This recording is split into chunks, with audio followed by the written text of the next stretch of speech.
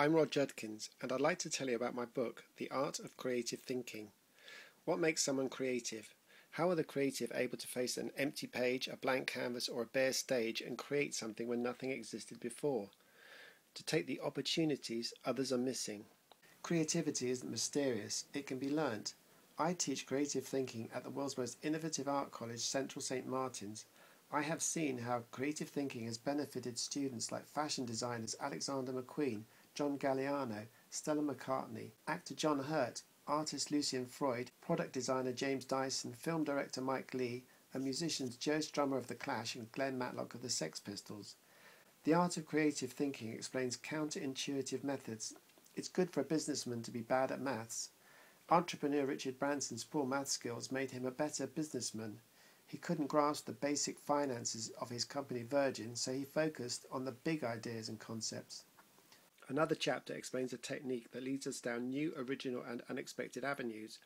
The Beatles used this method to constantly break new ground. The technique shows us how to view every aspect of our lives and work as an experiment. One chapter explains how we can use rejection to our advantage. Rather than be crushed by rejection, it can be used to elevate you in your work. Stephen King's book Carrie was rejected 30 times by publishers, but he improved it each time and resubmitted it. Many successful entrepreneurs and creative people appear to be visionaries with a crystal ball. They are not. The book explains how they used a method that put them ahead of everyone else. Artists like Keith Haring and entrepreneurs like Ted Turner, who created CNN, used it to predict future trends. The Art of Creative Thinking shows you 89 ways to see things differently. It reveals a deeper benefit to creative thinking, that it empowers people to live the lives they want to live. The designers spent their lives designing, the writers writing, and the composers composing. They were able to fulfill their potential. People are pressurized into pleasing their parents, their partner, or their boss.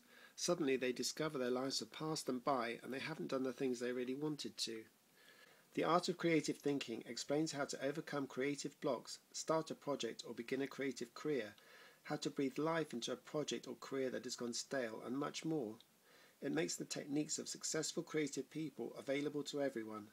What emerges from the Art of Creative Thinking is that there are simple, step-by-step methods that we can all use in our everyday lives to grasp the opportunities we are missing.